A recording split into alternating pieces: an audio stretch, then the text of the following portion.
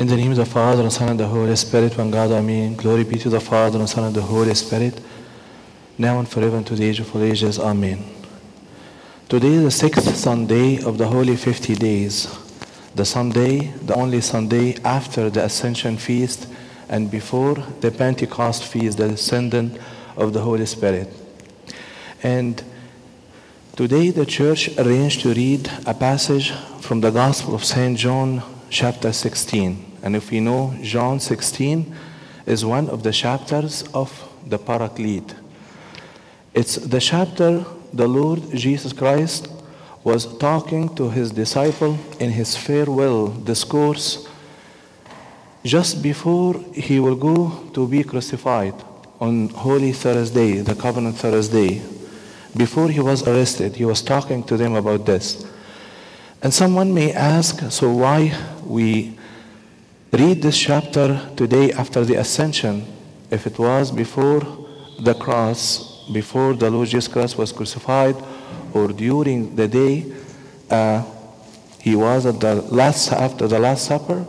So why we read it today? If we notice the readings of the Holy 50 Days, the Gospels were arranged to reveal things about the Lord Jesus Christ. So if we take it from the first week until today, you will see something was revealed about the Lord Jesus Christ, which match with how the Lord Jesus Christ was to reveal himself to his disciples in the Holy 50 Days after he resurrected. He appeared to them in many ways. In the first week of the Holy 50 Days, when we read the Gospel, when the Lord Jesus Christ appeared to his disciples in the upper room, and how we see him, the resurrected Christ, how the disciples saw him, they were glad when they saw the Lord. And this is the first thing about the Lord Jesus Christ. He is the source of gladness and joy. No other things will give us true joy in our life unless we have the Lord Jesus Christ. And the second Sunday of the Holy 50 Day, another thing is revealed about him. We read the Gospel of the bread of life. He's saying, I am the bread of life. He who comes to me shall never hunger, and he who believes in me shall never thirst. And that's another thing. He is the bread of life. On the third Sunday, we read about the Samaritan woman, and the Samaritan woman gospel, something also revealed about Christ. He is the living water.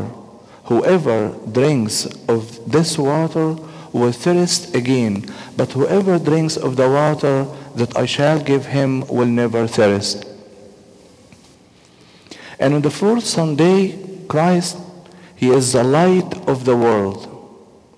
I have come as a light into the world, that whoever believes in me should not abide in darkness. And on the fifth Sunday, last Sunday, we read about the Lord Jesus Christ, the way, the truth, and the life. I am the way, the truth, and the life. No one comes to the Father except through me. And today, we see the Lord Jesus Christ in the Gospel of John 16, another way how he reveals himself. He is the source of victory over the world. The source of victory over the world. He said, these things I have spoken to you, that in me you may have peace. In the world you will have tribulation, but be of good cheer. I have overcome the world. I have overcome the world. He is the source of victory. He is the source of victory. He is the one who overcome the world. But the word came in the Bible with 4 different meanings. The word came in the Bible, the word means the earth. He came to the earth. He came as a light into the world, like to this earth, as human. He was incarnate, and he became a man like every one of us on earth. The word also came with another meaning in the Bible.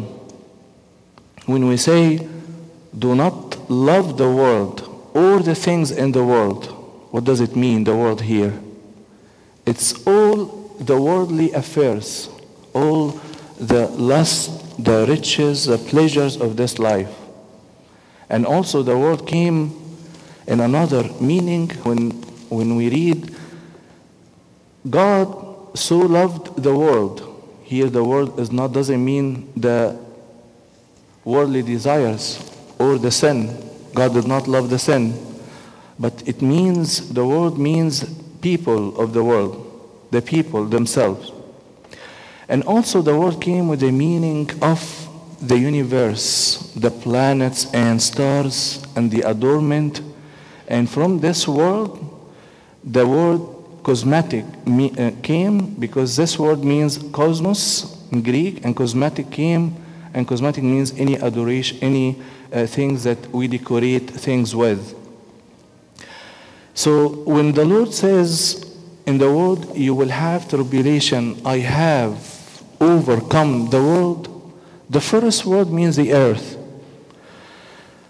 In the world, you will have tribulation as long as you are on the earth. As long as you take this flesh and live on earth, you will have tribulation. I have overcome the world means I have overcome the sin, the worldly and earthly affairs, and all the pleasure and riches in this world. In the world you will have tribulation, I have overcome the world. And those two things will give us the Christ, the victorious Christ, the conqueror of the world. And we see him in this passage. Tribulation, what's a tribulation means? Any pressure or suffering, whether this tribulation to test our faith or this tribulation from outside by the devil or by evil people who cause tribulation to us, whether this or this. In any tribulation, I still have a choice, and the outcome will be based on that decision that I will take. So if you see this equation, the tribulation plus decision equal to the outcome.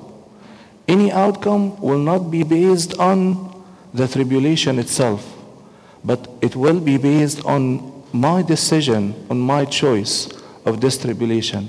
How did I handle it? And how can I handle it to have a good outcome? So in the world you will have a tribulation. I have overcome the world. I have overcome the world. The Lord Jesus Christ, He is the source of victory. So if I don't have the Lord Jesus Christ in my life, and if I don't have that trust in Him, I will not be able to overcome the world. And here, many youth will come and will say, the world has a lot of sins, a lot of evil things that's happening. And Abuna, you don't live in this world. You don't know what's happening. You don't go to the media, and you don't face what we face. And you don't go to school or university, and you don't face what we are facing from challenging. It's beyond our ability. It's beyond us. But here is the key word. I have overcome the world. You can overcome the world if you have Christ with you. You can't do it by yourself. If you have Christ with you, you can overcome the world. Challenge is there, tribulation is there, but if I decide not to take Christ with me, I will fail. If I decide to overcome with Christ, the outcome will be the good outcome. I will have the victory. And with that victory, with that facing the tribulation, I will have also peace. And that peace, the source of that peace is the Lord Himself. He is the source of this peace. He said, in the world you will have tribulation, but be of good cheer, I have overcome the world. If we trust him, and if we take the Lord, and if we face any tribulation in Christ himself, we will overcome. And to have peace that's in him, and to have joy that's to be of good cheer. And that's in another way like to take courage, because if I stay behind in fear and I can't make it and I feel down, I will not be able to have that victory. But I have that trust, and I have that peace, and I have that courage to overcome the world. And Christ lived as a man of affliction. Throughout his life he faced tribulations, and he said, he's giving us this promise, you can overcome the world because I did.